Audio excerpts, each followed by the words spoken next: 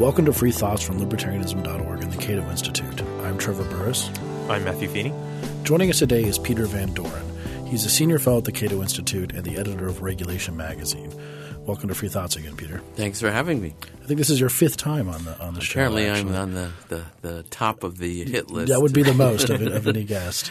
Today we're going to be talking about kind of environmentalism and how it intersects with public policy and science. So the first question is sort of the big question that we're discussing today, which is why are environmental policy conflicts so intractable?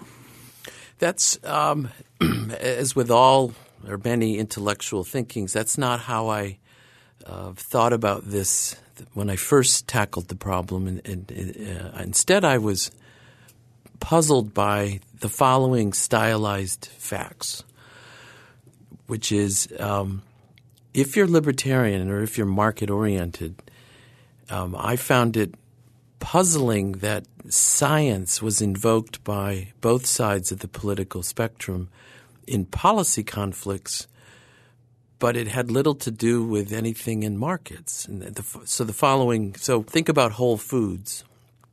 Think about organic lettuce or organic anything.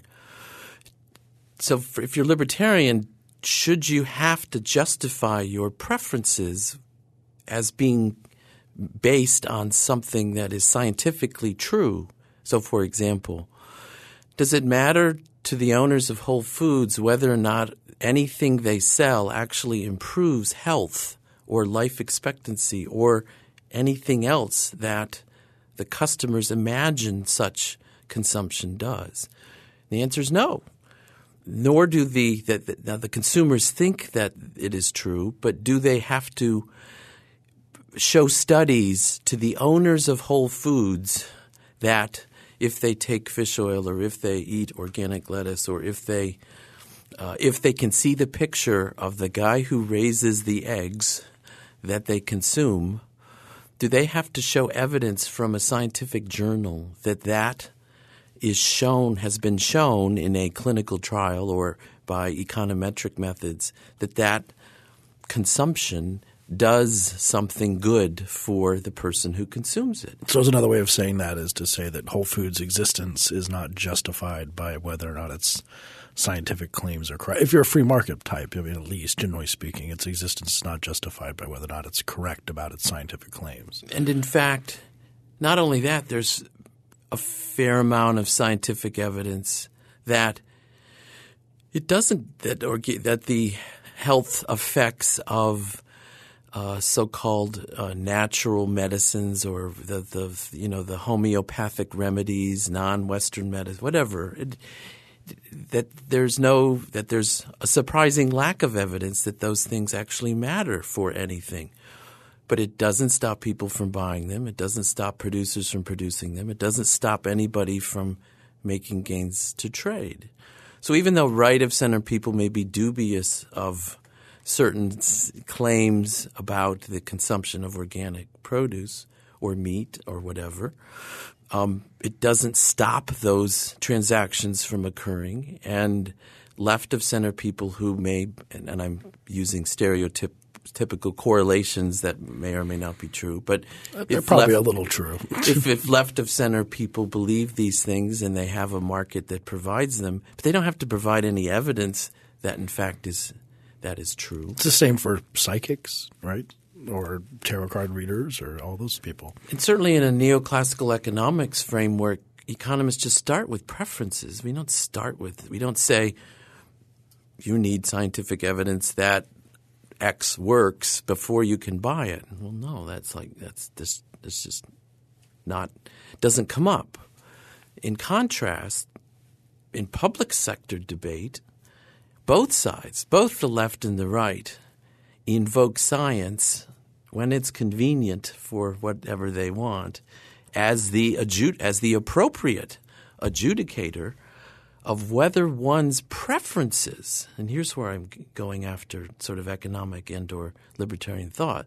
I want to argue, isn't it weird that right-of-center people say preferences can be served by market forces and can flourish in market settings, but once you enter the policy arena, we now want to make sure that what you're asking the public sector to do has scientific basis. And both sides do this in different realms. Left of center people invoke sound science when they want to talk about climate change because they argue and believe that something called science and scientists are on their side, whatever, and we can discuss what all these words mean.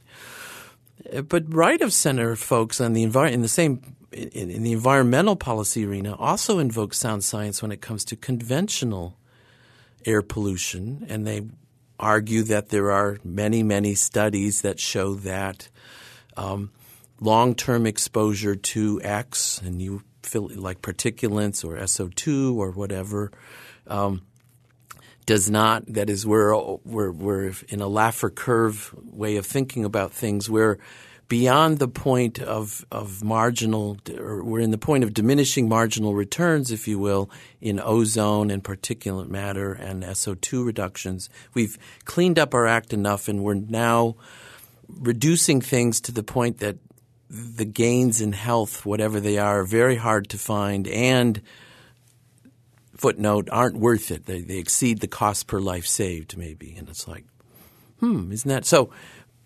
Both sides want to invoke something called science as the priesthood that adjudicates whether your preferences are legitimate or not. Whereas, again, if you're libertarian, it's not clear to me that, let's say I just want the environment to be cleaner.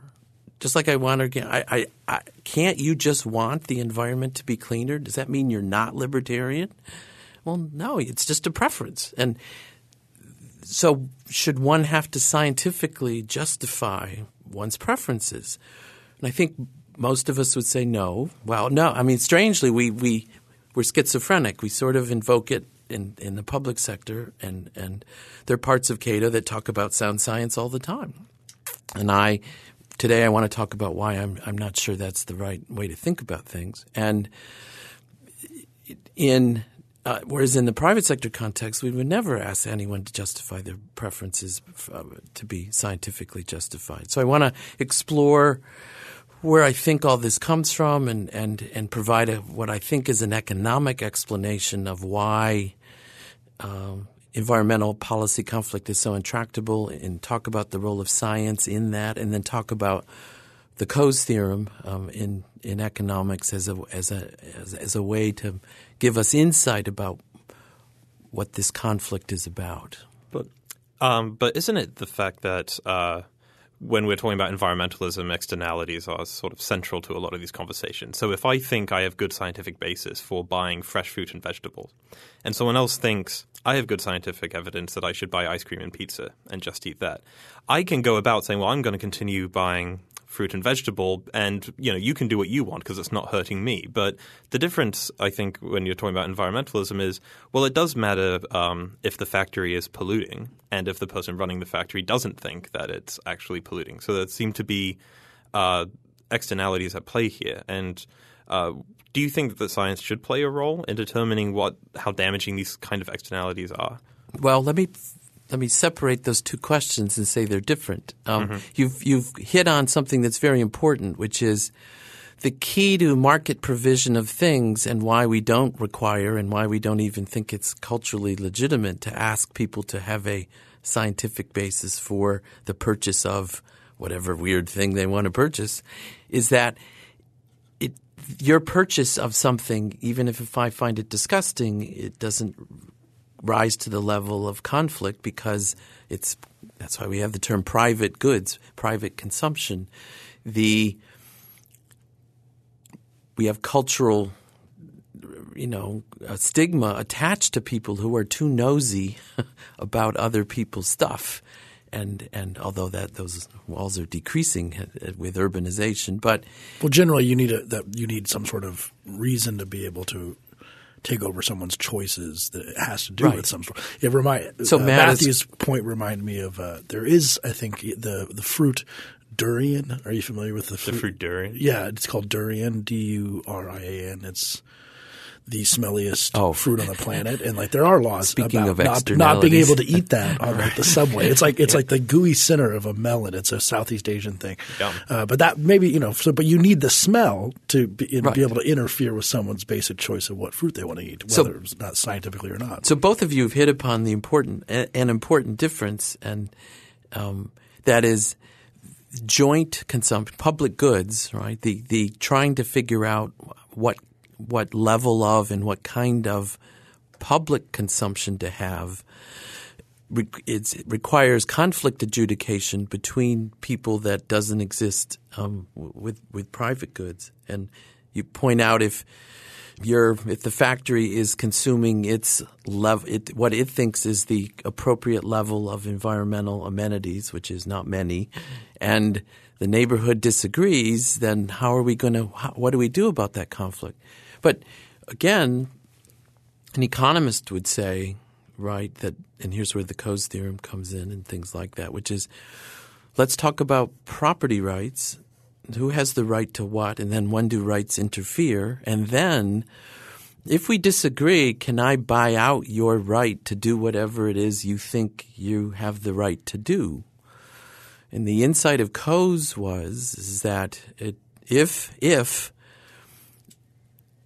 there are markets for trading in nastiness, then it doesn't matter who has the right to impose something on somebody else.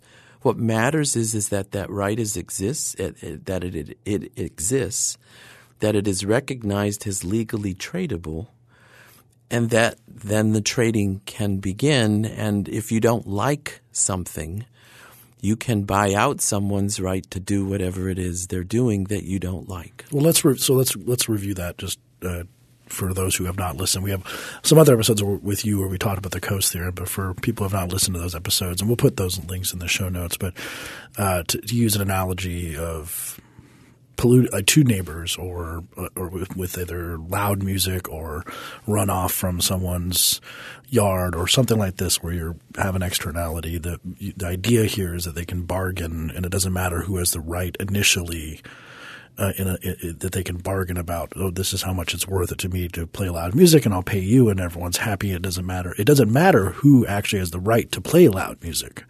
That's basically Coase's point, correct? That if rights exist and they're easily tradable and the initial assignment of rights is not such a large portion of one's wealth portfolio that the demand for and or the supply of that right alters one's willingness to pay, that as long as the thing in question is at the margin and it doesn't change everything, then it doesn't matter who owns the initial rights for the eventual efficient equilibrium, how much noxious whatever is present once we come to a final bargain. All that matters is that if you have rights, you are wealthier than if you don't have rights, i.e. payments flow from the person who doesn't have rights to the person who does have rights, or in the alternative, it flows the other way around. But in the end, the same amount of odor of melon or sparks in the air or music you don't like or whatever that's publicly consumed in the environment, that equilibrium outcome of stuff is identical. That's the strong version of the Coase theorem. And again, it's not a claim, it's not a positive claim about how the world really works. It's rather a logical exercise so that if the real world doesn't seem to be that way, you then can infer that you must be violating one of the assumptions of the Coase theorem, and that's and therefore instructs you as to what's going on. So let me give you an example of where sound science, that where initial rights didn't matter and the eventual outcome was the same, and it was a policy struggle, and no one commissioned Cato or Brookings or anyone else to find out what science said was the right allocation, initial allocation. So it's before the current digital cell phone system, there was a duopoly in every city. So very early cell phone technology was expensive and bulky, and there were only 2 franchises per city. Okay, 2.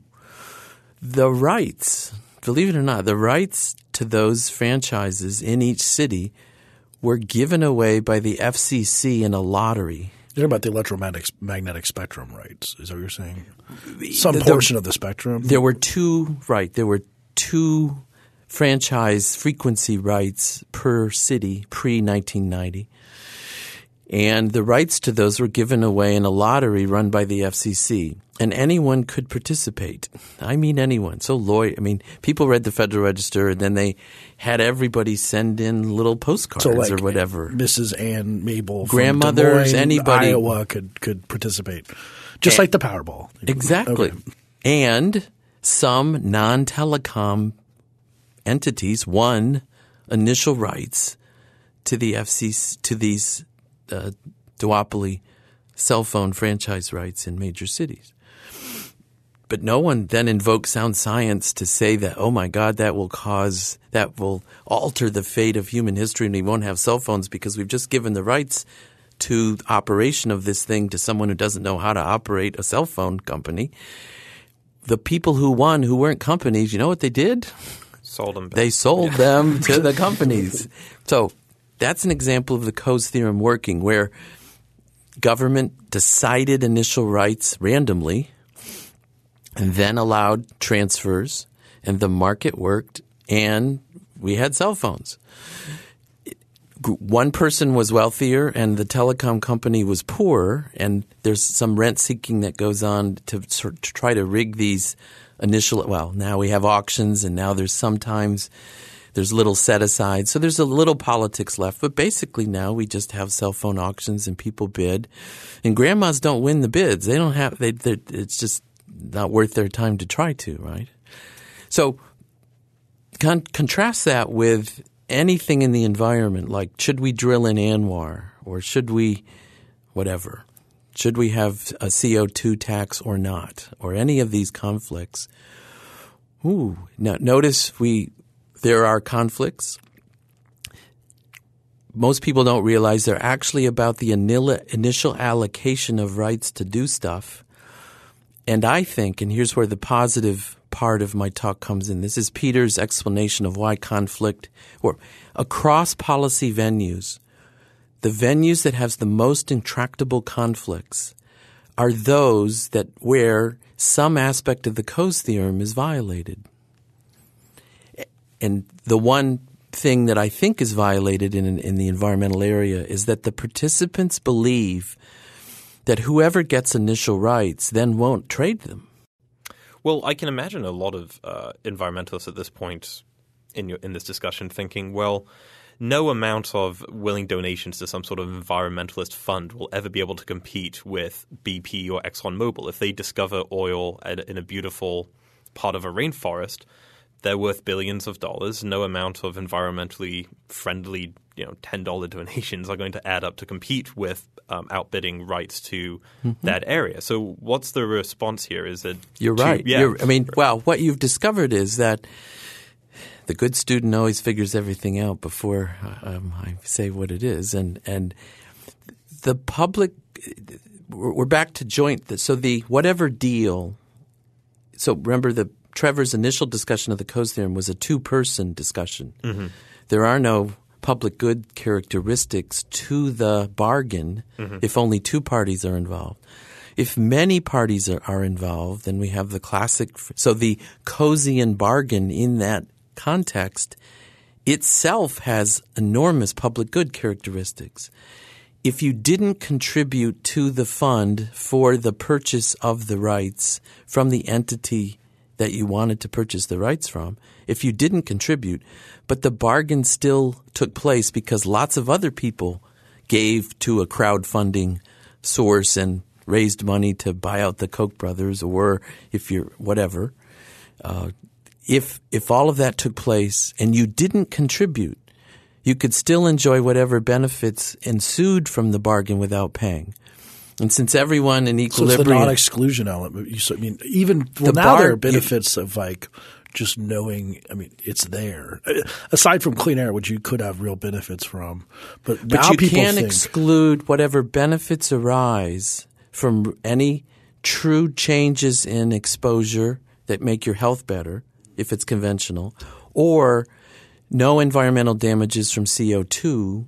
If you don't participate in, as Matt said, if you don't give to the fund, but the fund still raises enough money to buy out some refineries' rights to produce fossil fuels, you still benefit from that bargain, and that's the free riding problem. So what I'm trying to do here is make everyone much more precise about what it is we need to think about in environmental policy, which is, so we just need to have a more robust market for the trading of stuff, but recognize that even if that exists, only those with intense preferences who are willing to pay and hope that others benefit and they don't mind.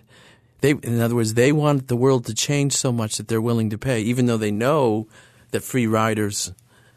But notice the same thing is true now. Think of political contributions.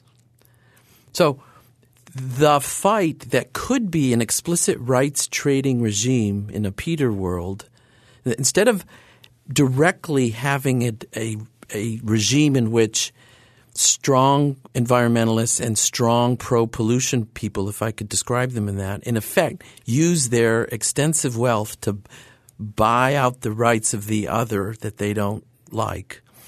Instead, they all now contribute to political campaigns to have the same struggle. Yeah, I think hearing this, even though the benefits that Tom Strayer, is that his name on the pro-environmental? I mean, Tim or Tom. Tom, I think, yeah. and then people on our side for the opposite point of view. Whatever world they create with their political contributions, you and I get to enjoy without. I've never contributed to a political campaign, but I get to enjoy or not like whatever world is created by that political fight. And so again, the economist in me says that libertarians, instead of having this proxy political fight over what is a distributional wealth matter, just have rights exist and have them traded, even for public goods. Because the free rider problem exists. But I mean, if you take it seriously, I don't know why there are any political contributions. Right? In what way? You mean because do you if I thought you just explained why there would be political contributions because they can't. In other words, because everyone can free ride. There are very wealthy people supporting both the left and the right. But only sizable political contributions. I mean, a lot of people can free ride on sizable political contributions. So there'd be. I can free ride on Bernie Sanders. So if Bernie Sanders wins, I will consume whatever policy outcomes he creates, even though I have not given to his campaign. So, but when you said you didn't know why there are any political contributions, I mean, on one level, I thought we explained. In a very econ, public goods oriented way of looking at the world, it's not clear why people give to things where the enjoyment of the benefits cannot be restricted to those who are giving. Well, let me rephrase this. Maybe I'm misunderstanding, but so one thing I took from the question that Matthew asked about the fear of like what would happen if the oil people were allowed to just drill wherever is that one way you can interpret this is one of the reasons why environmentalists in particular perhaps want to move something from a market question to a political question. It's basically because they think they'll lose the market question. Well, they think if the following. Jerry Taylor and I once wrote an op-ed about why not give ANWR to the Sierra Club. Yeah. Give it. But they own it. They have property rights to the Alaska National Wildlife Refuge. Why do people on the right say, "Oh my God, that would be just horrible. Don't do that, Peter and Jerry. You're crazy." Da da da. We got lots of hate mail on this. We said that means you think they won't ever trade off any initial ownership of anything they view as sacred for any amount of money at all. And then flip it. Make them choose, basically. And flip it, which is let's have oil companies have property rights to ANWR. And if people are that serious, I mean, ignoring the public goods problems that we're talking about, couldn't you start the social media chatterbox and saying, let's buy out the evil doers who own the Kickstarter, whatever, crowdsourcing to raise money. And if a small contribution from enough people, Bernie Sanders style, can raise a lot of money, right? If everyone kicks in. But you're right. Both sides think. Well, at least the environmentalists who might have politicized this first. I mean, in some way, I guess the initial allocation was, but both sides they think that they would this, lose, right? And so then they choose a different method of distribution that they think they have but more influence over than a pure market distribution, which would be the political method of distribution. And then they give contributions because they think they can influence that more than being able to buy it out. Even though, to Matt's point, both politics and raising money to buy out rights, both of those have public good characteristics. That's all They're free riders, as you're saying. Or they can be. Non-participants consume whatever outcome happens regardless of whether they gave or not.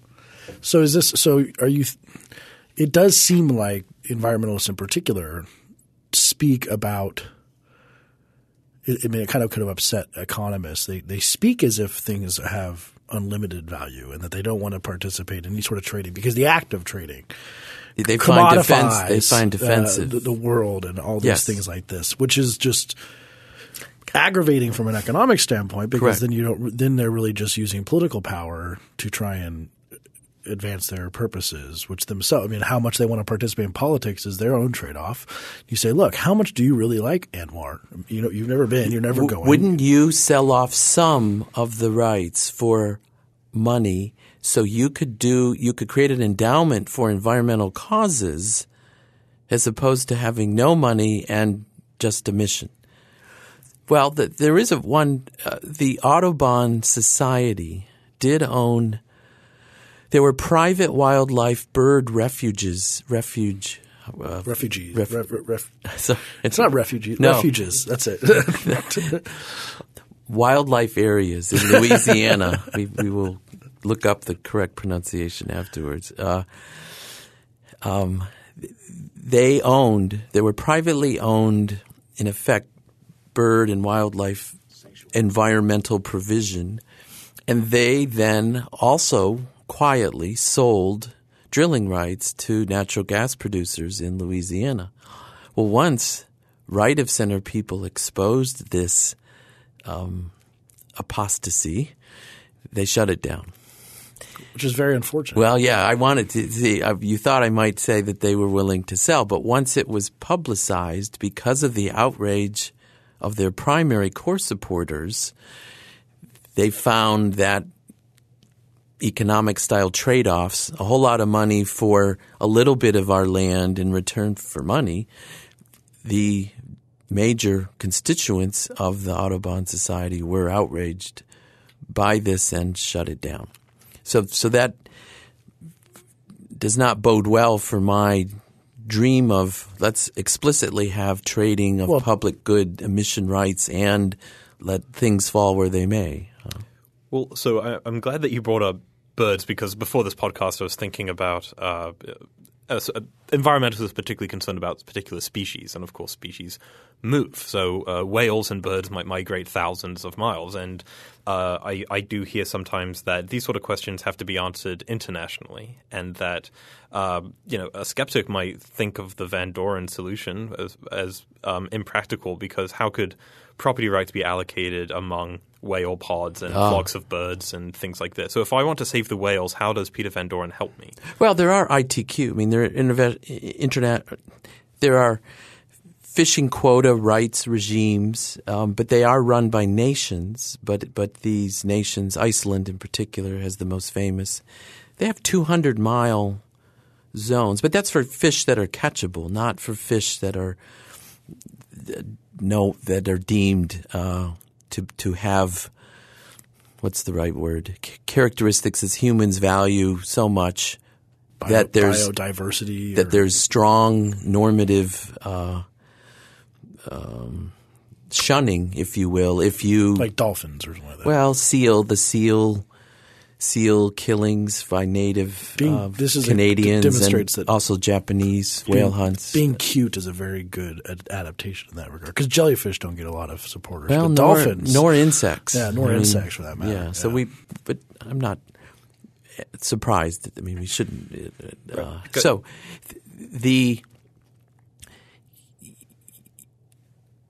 But yes, Matt's right. That is, certain things that transcend nation states then you need the UN to have. But again, no one wants to have the right amount of whales and then kill the right. No one's talking. I mean, it's just so. But for commercial fish, there are nation state regimes where biologists determine the, quote, optimal harvest each year, given what they think they know about reproduction rates and sustainability. And then those fishing rights are owned by people, and then they can be sold in secondary markets. And then once you've taken your catch, then the fishing stops. And the race to the commons is ended and overfishing ends and things. So certainly regulation, my journal has published many articles on fishing transferable quota regimes and how they do and don't work. The United States is rather backwards in that regard. Iceland is the primary. So that your last comment made me think, well, wouldn't fishermen know a thing or two about overfishing and allowing fish to reproduce? Or are fishermen just particularly short-sighted? Well, it's not. It's that there's It's that take as much as you can. Yes. I mean, the New England cod fishery is not a. It's if you think that through voluntary normative behavior within a small community they could restrain the fishing to equal reproduction possibilities, the data don't seem to support that. The cod are gone, and they've appealed politically to when Barney Frank. I mean, that was his district. He represented the Fall River fishermen, and he was always trying to make sure they weren't hemmed in by these kinds of schemes that I'm describing. And then finally, it all just played out, and now they're no more. I mean, they're gone. Yeah. Well, I wanted to go back to the science question because we're talking about why and when should science enter public policy debates, and how. So here's again a positive claim by me. So I've asserted that what I observe is that science is invoked as an adjudicating thing in those policy conflicts where I think the parties believe that initial allocation of rights, as you've said, determines the eventual outcome. And thus, instead of having an explicit discussion about the distribution of wealth and who ought to have it and why, we instead have a science discussion, which is a backdoor way to not talk about wealth. Well, is this a different way of saying? So maybe we're saying the same thing, but I've always thought that, especially when it comes to environmental preferences, that you have a very interesting problem of throughout the world, preferences will butt heads. You know, if someone will say, "I like tigers this much," and I like tigers as a beautiful, majestic thing running through the forest, and someone else says, "I like tigers as rugs on my floor." Right. And then the question of how do you adjudicate those disputes. Now, one thing that we often do in public policy debates is we try to make other people's preferences our own in some way. We try to say. Or try to change their preferences to our ours, own. Right. And so we try and say, well, because on one level you can't, if you just say tigers are cool, and that's like saying red's my favorite color, and so you're saying, well, that doesn't really work. So I need something more than tigers are cool. If I'm the only person on the planet who thinks tigers are cool, so I'm trying to fight against the whole rest of the world. And people are killing tigers for rugs. I'm the only one who thinks they're as cool as I think they do, but I don't have that much money to actually pay or get people to be convinced to preserve the tigers. So even if I try and put my money where my mouth is, I can't save the tigers. So my next thing is to try and change their preference for tigers. Like, this is how important tigers are. They're not just cool animals. They're really important to their biodiversity. The whole world will suffer if there's a problem because they're the apex predator, and there will be a problem in the food chain. So other things that you care about will be undercut unless we protect tigers. And my next goal, if I can't actualize myself in the market, is to act politically and then try and override all their preferences in some way.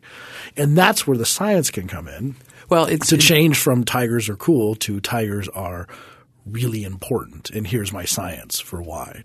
Are we saying the same thing about initial property rights? Yes, it's 500 years ago, kings and queens had wizards and priests. That wizards, really? Or whatever. I mean, Peter's the smartest person I know, so if he tells me wizards existed, I want to go back to that. They had entities to whom they asked advice and expertise about when to go to war and when to do X and when to do Y, and we invoked God as a reason. So elites need things to get masses to go along with whatever it is they want to do. And in my view, science has become an opaque thing that most people don't really know how it works.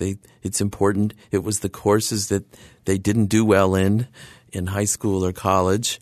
And so if think of the following two stories, right, which is environmentalist tries to raise money to buy out the rights of fossil fuel producers to produce.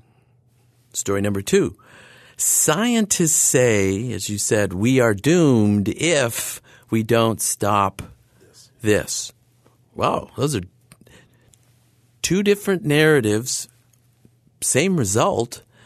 The econ way sounds slimy and weird and we don't like them and why should we have to buy out, blah, blah, blah, blah. And I'm saying in the FCC auction, it was pretty weird who got the rights. But no one said, let's invoke science to say grandma shouldn't have initial allocation of telecom rights and therefore we shouldn't have to buy her out. So I'm just struck as an observer that we have these different normative moral criteria about what is or isn't slimy depending on the policy venue, and I'm intrigued by that. Then my normative prescription is I think we could lower the temperature, and I also think this misuses science. I think science has not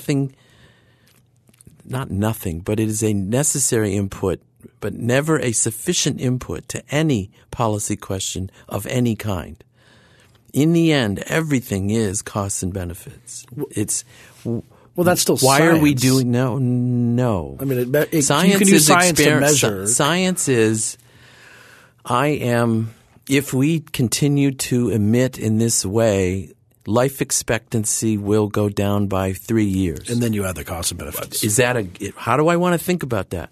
Well, if whatever I'm doing is really – so think of smoking. To many people, smoking makes no sense. To smokers, now some smokers regret, right? But many smokers say, yeah, I'm gonna reduce my life expectancy, but I actually get something out of this, right? Or it's worth it. Or so, the demographics. I mean, the David Bowie's death, and then other rock. I mean, the Eagles guy. I mean, it looks like the worst thing, the worst occupation to go to. If I'm a parent, what don't you want your kids to do? Rock star. Yeah, rock and roll. That is not just like the song. I mean, but it's better to burn out than fade away, Peter. It is better to burn out than fade away. But you see what I'm saying? So talk about the thing that reduces life expectancy the most. If I read the newspaper correctly lately, it's not anything. It's not anything we're talking about. Pedals. It's everything that stereotypical movies about the 50s and 60s. The blackboard jungle.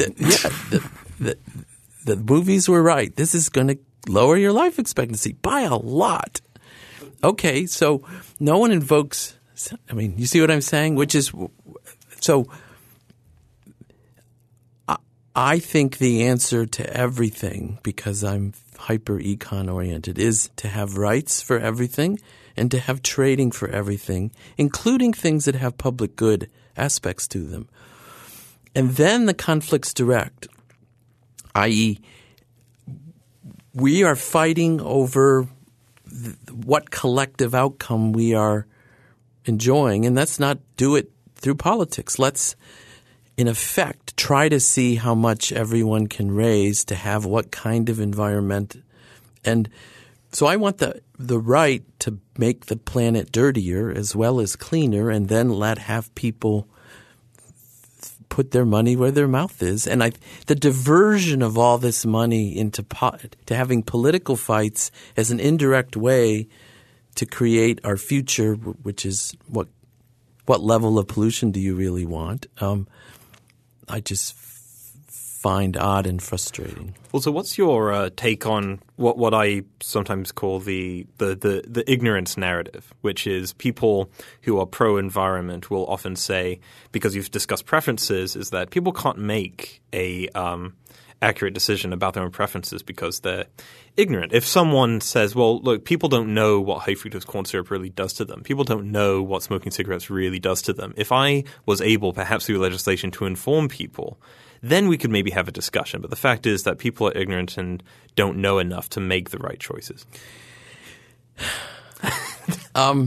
Big sigh. It's a good – I mean, I could go into a rant, but I won't. I should take – I mean, feel free. No. You are correct that it is a common comment. Then we're back to science having to adjudicate what one's preferences are. And actually, let me give you I'm thinking on the fly here. Kip Viscusi, right, is Dr. Risk. He spent his entire life – his dissertation was about risk. He's the guy. He's at Vanderbilt? He was at Harvard Law School, and now he's the professor of everything at Vanderbilt.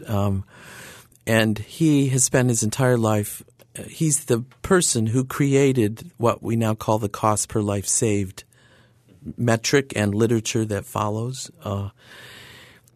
We've talked about that on podcasts, so I won't. Basically, he infers from risky job data how much people need to be paid to accept known risks, and then infers from that how much the government should spend on publicly provided risk prevention, ranging from guardrails, i.e. very cost-effective, to certain kinds of OSHA things in the workplace where we reduce exposure to things that really probably don't change life expectancy, i.e. cost per life saved of billions of dollars. So you end up with this number, which is it looks like from market data that people value a statistical life at somewhere between $8 to $10 million. So Viscusi is then interviewed. I mean, we know from epidemiological data what the life reduction is for smokers. We know it's somewhere in the order of 4 to 6 years. Then Viscusi has interviewed smokers. He said, "What do you think? What's the consequence of your behavior?" The average estimate from smokers is 20 years. So they really like cigarettes, is what we can presume. Well, yes. So so we've had what since 1964? My entire lifetime I've been exposed to smoking is stupid, smoking, right? Public service, So we're now down to a population of smokers that is rather residual, and clearly they are intensely into it because there's social negatives to do it and all that, and yet they still do it. And so when they're interviewed by people like Viscusi, that's what they come up with. They think the consequences of their behavior are actually much more destructive than they are. And this is on average. There's a huge variance. So some smokers die at 50 and some smoke it. And my wife's uncle was 84 and smoking in the hospital. And he smoked since he was 16. I mean, that doesn't imply that anywhere near the population average, but big variance. So if there's at least an anecdotal policy venue where the claim that the people involved don't understand how dangerous the thing is that we need to protect them from, if anything, they seem to be overly concerned. Well, yeah. Whenever I hear this, I think these people seem to imagine that people have a goal to live a zero-risk life.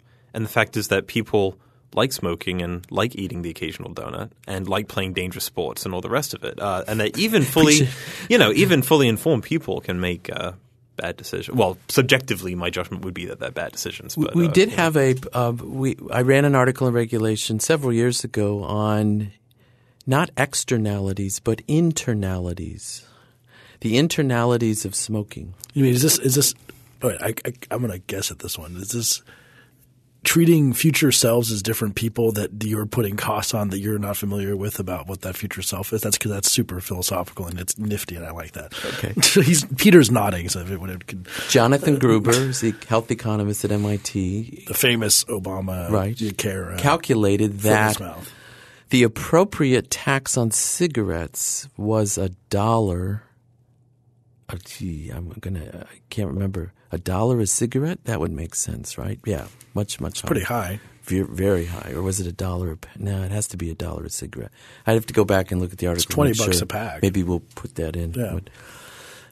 And we had Gruber, and then we had response by Viscusi, and then we had Tom Fiery, who was trained in philosophy, the managing editor of Regulation, respond about what Matt's saying and Trevor, which is the younger self that's risk-taking, and then people my age who are saying, oh, when I was young, I was stupid. So would the older self want to impose on the younger self some wisdom that the younger self didn't exhibit? And then Tom wrote about which is truer, which is should older selves have any rights over younger selves, even the same person? Yeah. And no, that's outside of my league. But that does get us into the question, which this would be a different podcast, and we have actually done an episode on this with Bill Glott, who's a philosopher on libertarian paternalism. But I think that we're getting very close to this, not to open up a huge bag of worms as we come to the end here, but basically one of the science things, and maybe this tells us a lot about actually where public policy is now, new paternalism, which is now to tell you that your preferences are wrong because I have now sort of scientific explanations for why your preferences are wrong, and saying that everyone says that they want to quit and they don't actually quit, so therefore we infer that they really do want to quit even though revealed preferences say that they're not quitting. So now we're going to do things to them to engineer their choices to make sure that they quit smoking or eating cheeseburgers or exercise more or donate their organs or all these sort of things. That seems also like an element of science in this that could be useful for public policy making. And so early because I'm so into economics, the reason I sort of huffed initially at Matt's question was because everything in my bones say you start with you start with people's preferences. Now, behavioral economics, of course, is the whole raison d'être, the French word, right? The whole guts of behavioral economics is exactly what Matt said, which is it looks like in a variety of settings, venues, whatever, that people don't seem to know what's good for them. They can't maximize in financial markets. They think they are dealing with risk, but they don't have life insurance. They just make bad investments. So let's help them out. Smarter people need to help them out, whatever that is. And so people like me say, "No, man, no, that's just we don't do that." I mean, getting into, but it's not a good. I mean, we need to deal with that in a whole nother discussion. But it is true. Peter is sitting here in this chair, but he visibly quakes when you ask him about anything that says that maybe preferences aren't the real preferences, which I do too, and so it does seem very paternalistic. But I have to admit that the anomalies that the behavioralists have discovered, I have to admit exist as a positive scientist. I can't say oh, wow, savings rates are really high. No, they're not. So the therefore, but I don't think, just as I say nothing comes from science, I think nothing comes from behavioral economics in the following sense. There's no policy therefore, which is if we see under savings, therefore what? Well, then we need separate normative discussion about whether changing the default condition of a 401k sign up, which I mean basically in the hallway, if you ask me, is there anything wrong with making people automatically sign up for saving and then they have to opt out if they don't? Is there any horrible mischief in that? And the answer is nah, probably not. That's okay. But something else, yes. We'll book right now our future episode with Peter Van Doren about behavioral economics. But to wrap up this episode and finish up on the environmental question, what's the takeaway here, do you think? Well, so my message is that whenever one hears sound science being invoked, I want you to realize that to me indicates the possibility of large gains to trade. When a side says, my studies show what you want to impose on me is way too expensive relative to what it's worth. Oh, Peter says, then buy them out. Whenever someone says they've got scientific studies on their side, you just open up your checkbook and you say, if you imposed your regulations on me because of your sound science, it would cost me $1 gazillion. Can I pay you anything less than $1 gazillion to go away and be happy? That's the bottom line I want people to think of from our talk today. Free Thoughts is produced by Evan Banks and Mark McDaniel. To learn more, find us on the web at www.libertarianism.org.